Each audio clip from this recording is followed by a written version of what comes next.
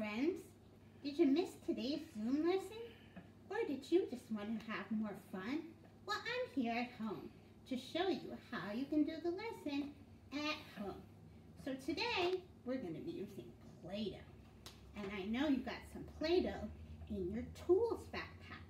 So I'm going to get out some Play-Doh here. I'm getting out purple. I know some of you got purple Play-Doh. And I'm going to use my Play-Doh for counting today. So first I squeeze it out of the container, and then I'm going to start squishing my Play-Doh with my two hands. Ooh, it's really soft. So now I'm going to get a little piece of Play-Doh, and I'm going to show you how to roll it into a ball. So first I take my Play-Doh, and I can put it on the table and take one of my hands and go around and around and around. So I keep my hand kind of flat, and it's making the Play-Doh into a ball. I have one ball.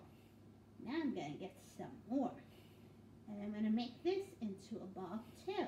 So I can put it on the table, or I can put it between my hands, and I roll the Play-Doh around and around and around. Two. 1, 2. I wonder how many balls I can make with my Play-Doh. And again, I'm rolling it in my hands. If that's too hard, you can roll it on the table. 3. 1, 2, 3. Oh, I got more Play-Doh. I can keep going. I can make small balls, or I can make big balls. 4. 1, 2, 3, 4. I want to make more. I want to make a lot of Play-Doh balls. So I'm rolling it in my hands. 1, 2, 3, 4, 5. How many balls can you make with your Play-Doh? Have you grown up? Take a picture or make a video and send it to me.